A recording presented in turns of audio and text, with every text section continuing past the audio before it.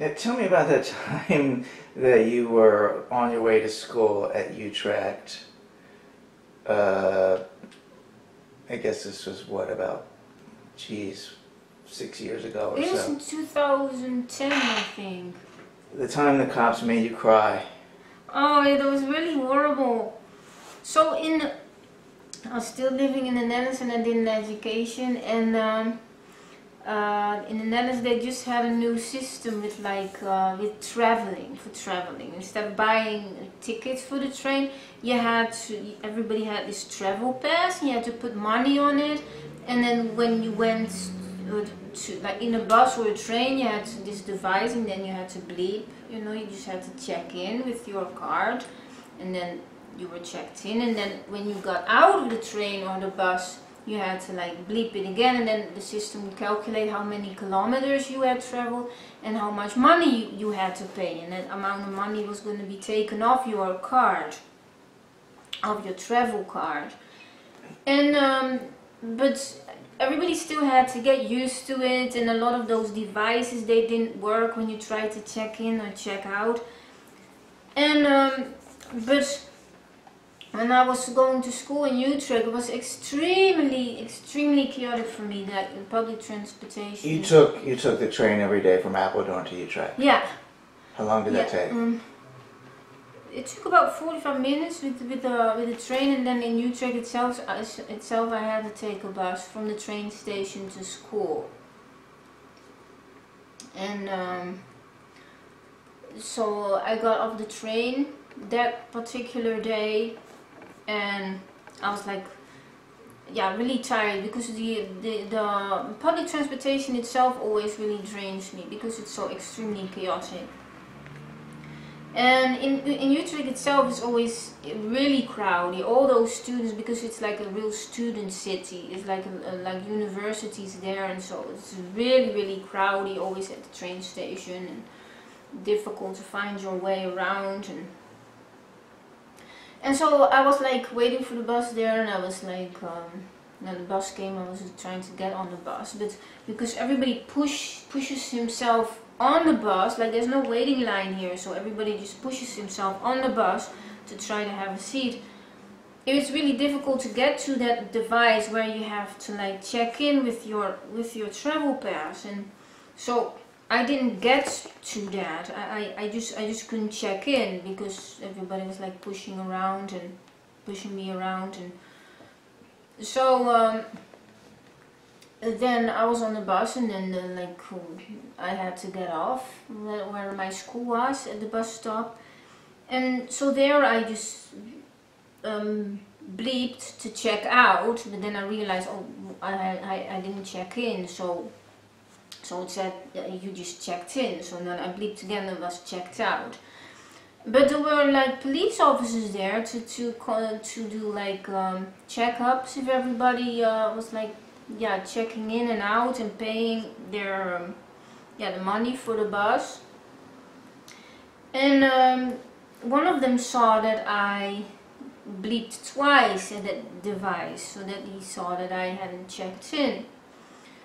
And I was just walking towards school, and suddenly he grabbed me by my arm, and he started like drilling me and asking me questions. And then I saw that you checked in twice, that you bleeped twice, and why did you do that? And I was like shocked already by the fact, because he grabbed me quite hard by my arm, and also because he didn't really give me any chance to answer. He was like asking all the questions like really fast and in quite of an angry way, and so I was like shocked by that, and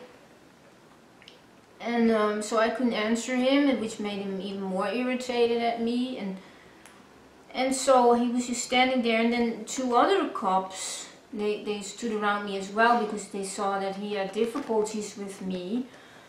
And so they stood around me, the three of them, and they asked me questions all at the same time, so I got even more like, yeah, like in shock over that and not knowing what to say at all.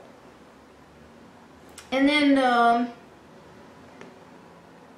I wanted to show them my autism card so that they would understand that I have autism, and that's the reason why I just had trouble answering their questions, and that maybe they would have a little bit of patience for me. But I reached in my backpack, which was standing on the ground because they had taken it away from me, and then they got like really edgy and like really like, I think they thought I was taking that I wanted to get like something dangerous out of my backpack or so. So they grabbed my backpack away from me, and they started to like keep answering me questions and what do you want to take out of your backpack, and they didn't give me the chance to answer. So I just got more and more in distress, and the end of the story is that they gave me a huge fine. I could pay immediately or later at home, but when I paid it later it was €10 more expensive. How much was the fine? It was $27, €27. Yeah, euros. And or 26. And when if I decided to pay later, they would send me like a check. A bill. Then it was even €10 more expensive. So I chose to pay immediately. But I was shaky and I was like totally in distress. And when I walked to school, and at school I immediately went to the toilet and just bawled and cried, and also because of the money, but also because I was so in distress. I was just so shocked the way they handled me, and I just felt like I was treated like a criminal. Yeah, they just didn't understand. And then you went home.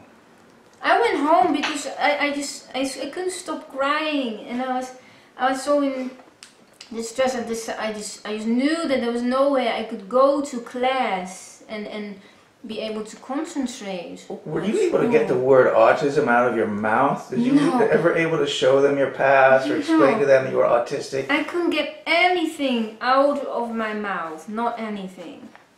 No, they were asking the questions like they didn't even pause to give me a chance to answer, let alone, no. Why do you think they were that way, if I may ask that? I do think that they come across a lot of aggression.